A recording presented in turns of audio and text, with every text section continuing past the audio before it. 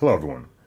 So if you're out there boating, you're out in the water, you shut off your engine, then when you're ready to turn it back on and nothing happens, there's no click, there's essentially nothing, there's a good chance that your issue is the solenoid.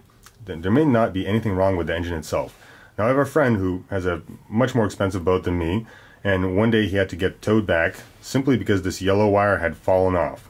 Now when you turn the key, this wire gets voltage, which engages the solenoid. The solenoid, what it does is basically a relay. It connects the power from here, so this cable brings power from your battery to your engine, and this cable below here goes to your starter over there. So when you turn the key, it allows the current to pass from top to bottom, turning your starter. So the solenoid makes a little click, kind of like click, click, click. If you're hearing this sound, that means it is engaging. However, if you're not hearing this sound, that means nothing here is going on at all. Now, two things to check. So there's two wires here, the positive and the ground. For example, if this wire here falls off, your engine will not start because there will be no power sent to this top screw here, which will turn on the relay and send power to your starter. So in this case, all you really need to do to solve the problem is connect this to power for a second, and as you hold it, you'll hear your engine spin, so it'll spin, and then you hold it for however long you need, and your engine will start back up.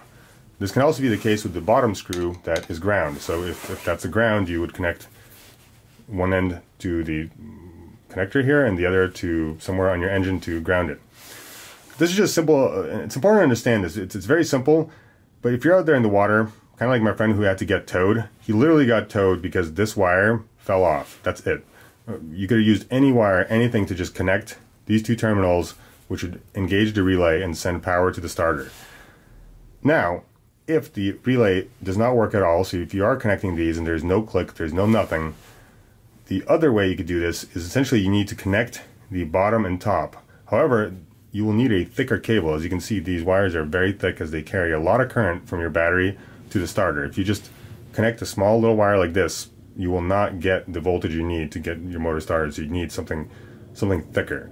However, you can still, this helps you understand what's going on. So for example, you could theoretically unplug the bottom one and touch it to the top. So unscrew the bottom thick cable, touch it to the top, which will engage the starter. Once the motor starts up, you're good to go, and you can connect the bottom back to the bottom of the solenoid here, because there'll be no energy sent to here. The engine will already have started, and the starter will not need power again.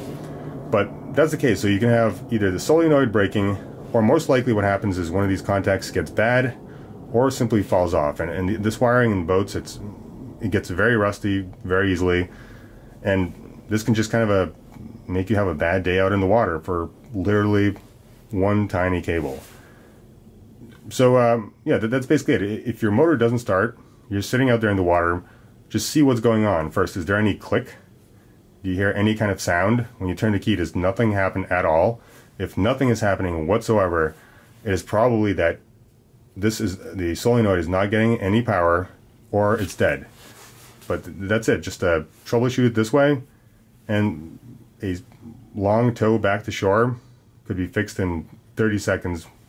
Make sure you always keep a wire or two on your boat just in case you need to jump something for whatever reason.